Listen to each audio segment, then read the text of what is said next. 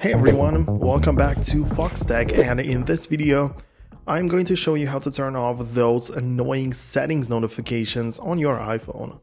You know, the ones that keep reminding you about your iCloud backups, software updates, and unfinished setups. So let's get right into it.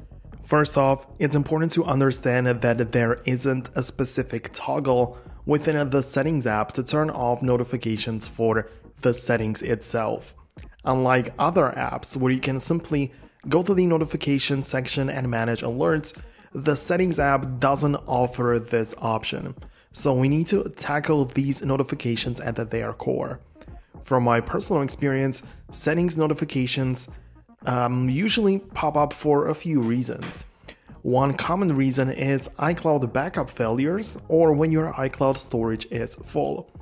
You might also get reminders about software updates or prompts to complete setting up your iPhone, such as adding Apple Pay or enabling Face ID.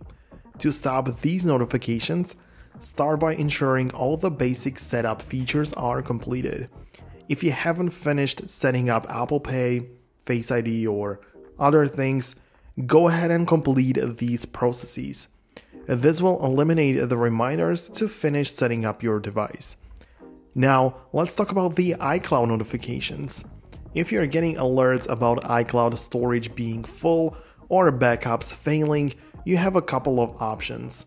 One option is to upgrade your iCloud storage plan. This way, you won't get notifications about running out of space. To do this, go to Settings, tap on your name at the top and select iCloud, and then Manage Storage. Here you can choose a storage plan that suits your needs. If you don't want to upgrade your iCloud storage, you can disable iCloud backups altogether. Instead, back up your iPhone using iTunes or Finder on a Mac, and to disable iCloud backups, you can do it in the settings when you tap on your name at the top. Then you need to head over to iCloud and select iCloud backups and toggle off this to stop the backup notifications. You can also turn it off specifically for any app, so you can stop iCloud syncing so it doesn't take up any of your iCloud storage.